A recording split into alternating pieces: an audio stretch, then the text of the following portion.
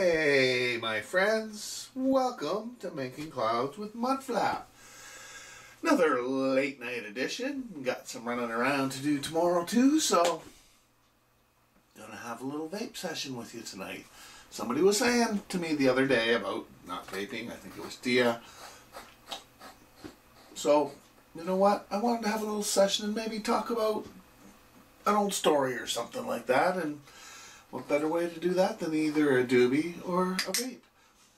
And I hadn't really tried any of Chili Boo's Tangerine Dream in my solo yet, and I've been dying to because it just fucking smells phenomenal. Can't honestly say I've ever had that strain before. And they're going to have to be on their game to equal something like this, because it is freaking on par. Load this baby up. I'm going to just ground up a fresh nugget. I do like to grind them up fresh. I don't like to break too much up at a time, unless it's my regular Reggie Bubba Kush, and we always break up a grinder full. So that usually lasts us a couple days.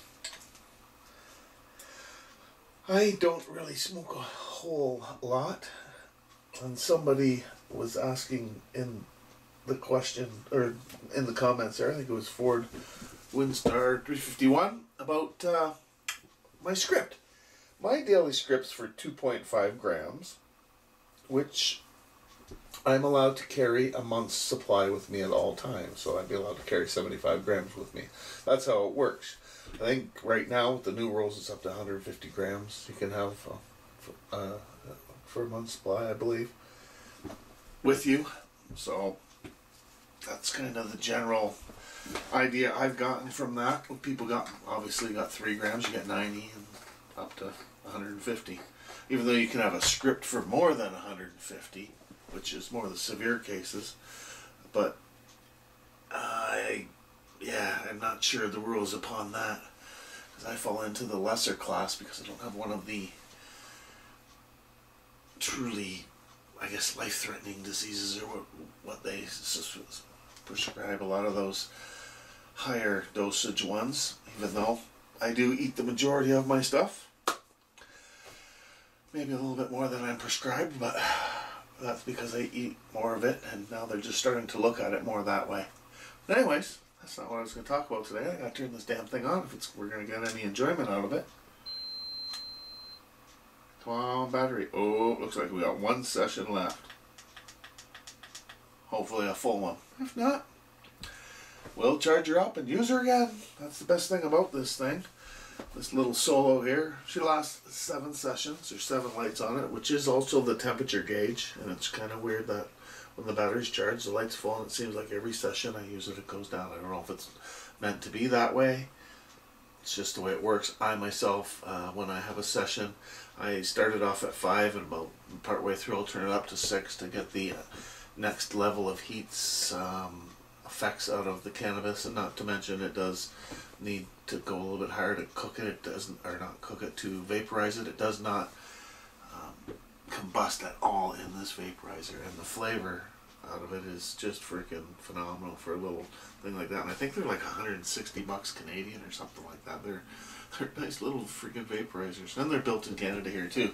And I think it was Tim, maybe he was saying that they're proud of when they hear something. No, I guess it was Canada Nerds. It was saying that when he hears something's made in the USA, he's proud of it. Well, yeah, I'm the same way here in Canada.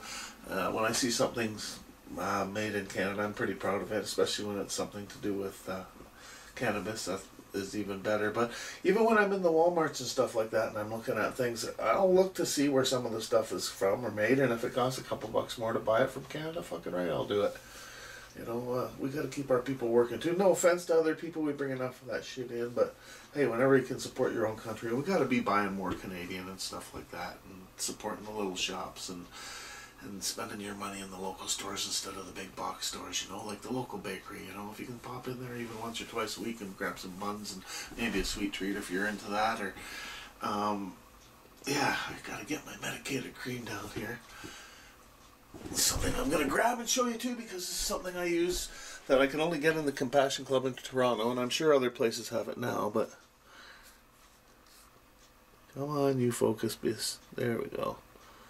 pain relief salve. I've had this in a video before, but this little jar is about 30 bucks. It usually lasts a month or two, depends on my aches and pains. Oh, we have reached our heat absorption there. And it's kind of got a like a Vicks menthol rub to it too. It is a cannabis cream. But boy, when I rub that into my knee for my arthritis or my shoulder right now when it's in pain, it just seems to relieve it a little bit more. Oh, wow, that is really flavorful. Just want to suck on this thing all the time here. Just so good. Especially at the beginning when it's got more of the terpenoids coming through. Oh, that's awesome. Oh, that's starting to feel a little bit better too. A little bit more relief. My hands always got a little extra cream on it. I can rub that on the knees too. This glass of water before bed.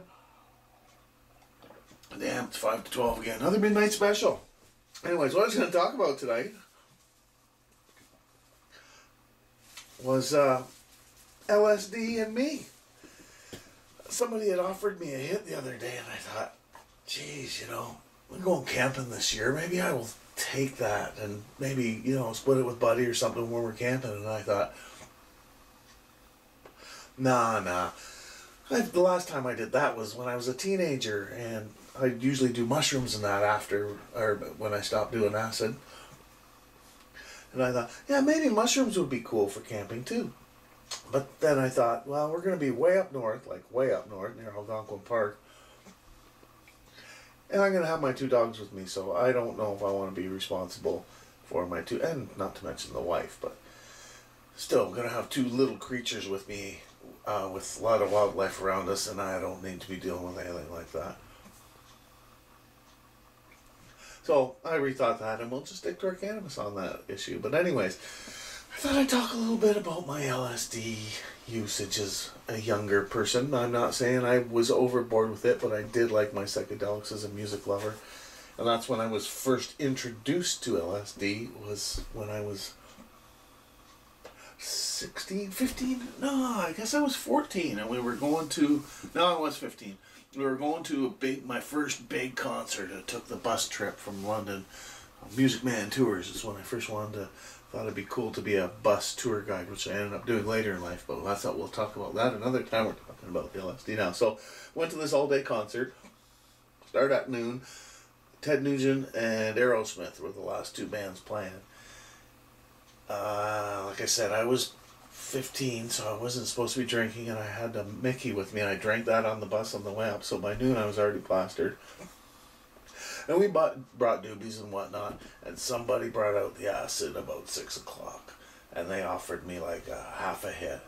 Well, I didn't want to turn them down, but I'd also heard so much about it, and at that young age I thought, no, I better not. But I didn't want to say no after Buddy said he'd share this with me, so he put it in my hand, and I pretended the wind blew it away and didn't eat it. I fucking wimped out. But at that time, to me, that's just not something I was ready for. And I've always been that way in my life and not really gone for things or done things because somebody's pushed me to or asked me to. I've kind of feel that I should, but then I think generally I've get the better sense over me. Regardless. That was at the beginning of the summer that year. Well, by September and going through the summer and seeing that it didn't drive you crazy and that, okay, as long as things were done in moderation, maybe it wouldn't be so bad to do. So every year in London, around September, they have the Western Fair, which is like the carny rides and the games, and we have the racetrack around there, and bands usually play, and you know, it's just the annual thing. It's been going on for 140 years or something like that. Anyone from the area, Chili Boo and that will know what I'm talking about. So we decided that was what we were going to do that night. We took it, we walked around for like 2.5 hours and didn't feel a thing. And I think it was purple microdot, yeah. And so we left the grounds and decided to go to the train tracks and smoke a joint, which are just up by Kellogg's. People know that too. Not very far really, just in like a block away. So we walked up there, we were sitting on the tracks, we smoked a joint, and boom, that fucking shit kicked in. And these were tracks that go into the cereal factory, but obviously aren't used at 10 o'clock at night. And we thought the trains were coming. So we went back into the fair and did the laser light show, Pink Floyd laser light show, you know, when you sit in the dome and they put it on the ceiling and ooh ah, and a couple rides and giggling and laughing, and thought, you know, like this is all right. So that was a pretty good first experience. Didn't really ever get too out of hand with my usage of it. It was a concert and camping thing at first, until I found mushrooms and realized I could do a natural way, and I don't believe I ever did it very often after that. Maybe once or twice, but I can't honestly remember doing it after I found mushrooms. Not that I did mushrooms a lot here, because you get I'm getting that shudder just thinking about it.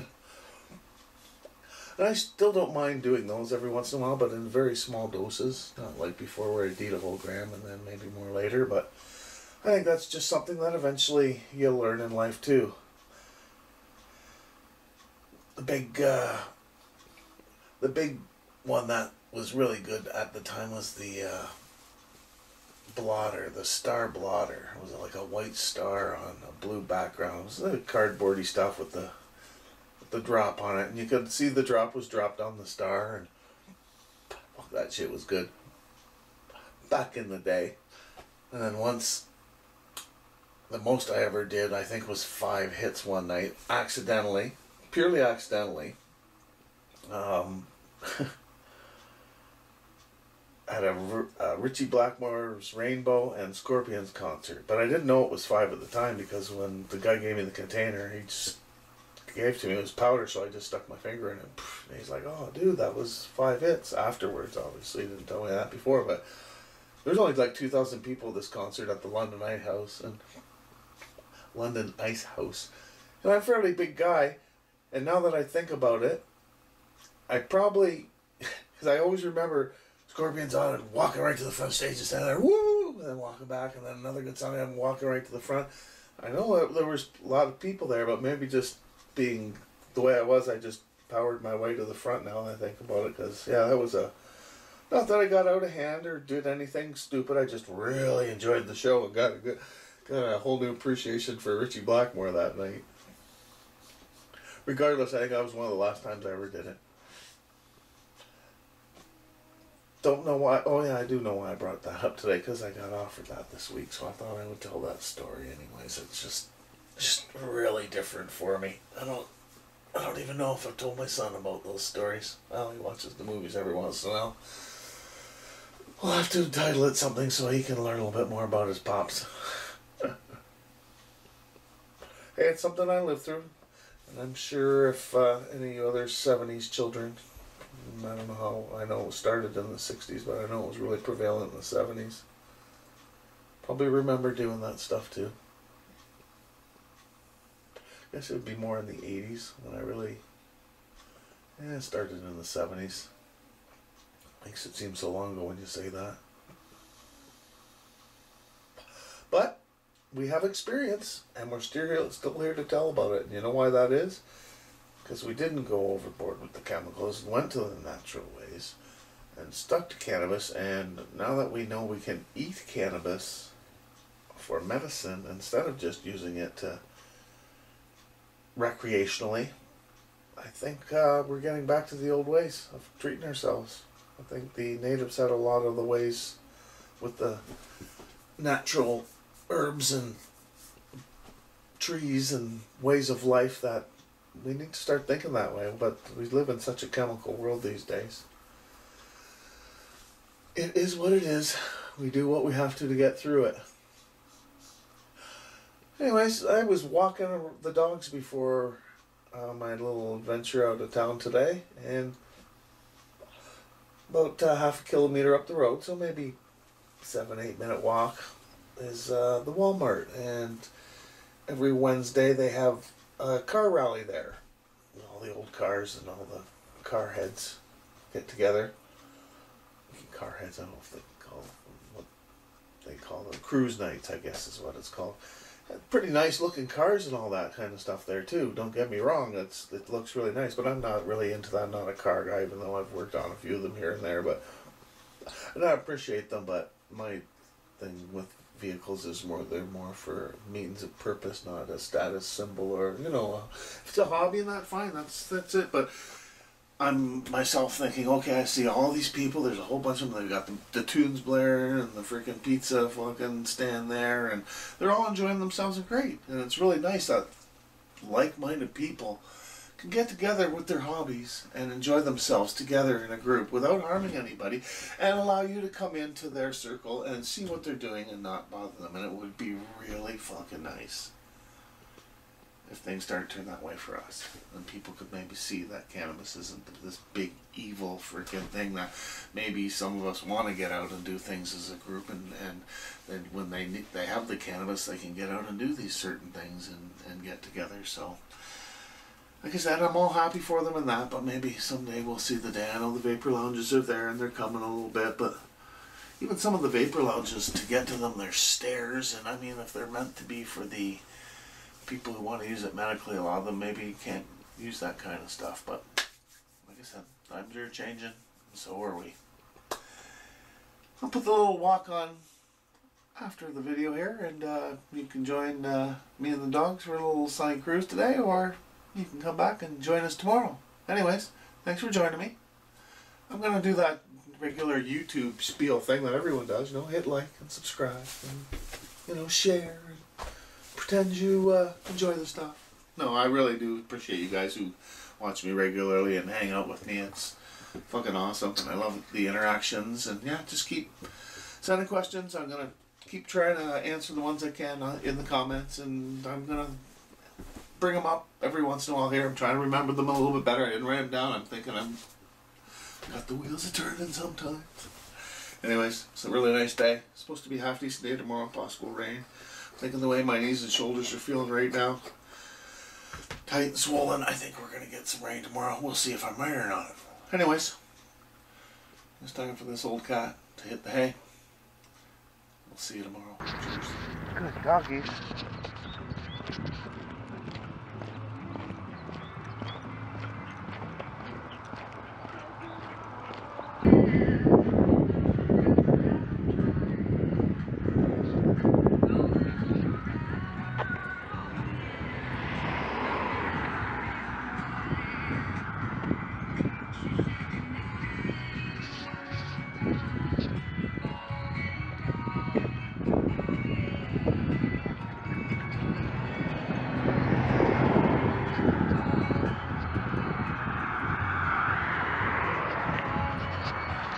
Tell when spring is getting close, the car rally starts passing around here. I'll be like the Walmart parking lot.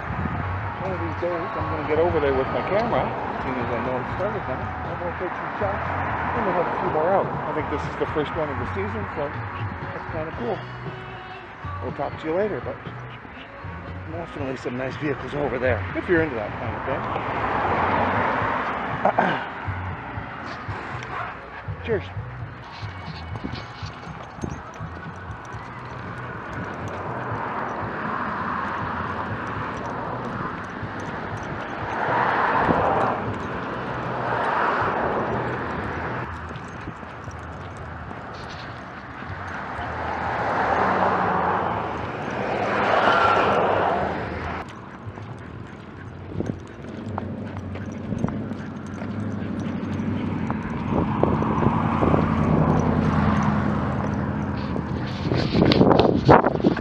Cars and motorcycles that are on sale with just the 3 houses across the street from that, so that's pretty cool.